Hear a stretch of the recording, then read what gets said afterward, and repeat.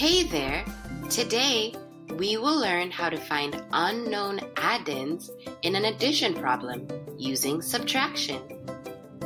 To do this, we need to recall how fact families work. A fact family is a set of three numbers that can form two addition and two subtraction equations. Let's use this equation as an example.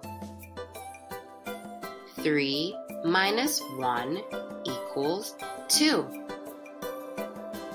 In this equation, we can swap 1 and 2 and still get the correct subtraction statement.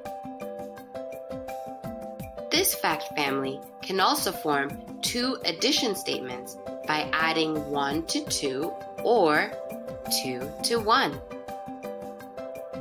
And with that, the numbers 1, 2, and 3 create two addition and two subtraction statements.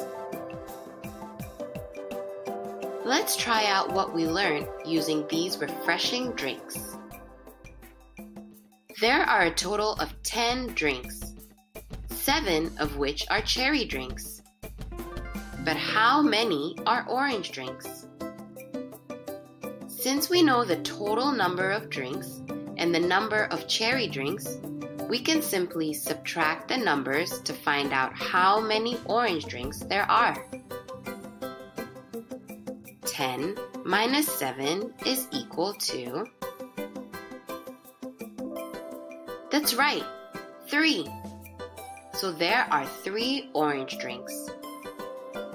Likewise, if we know how many orange drinks there are, along with the total number of drinks, we can figure out the number of cherry drinks.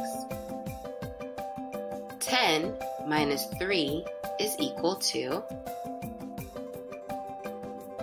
7 cherry drinks. Let's practice further by finding the missing number from these equations. 2 plus what number equals 7? To find the missing number, simply subtract 2 from 7. 7 minus 2 gives us 5. So the missing number is 5. 3 plus what number equals 4? Again, just subtract 3 from 4. 4 minus 3 is equal to...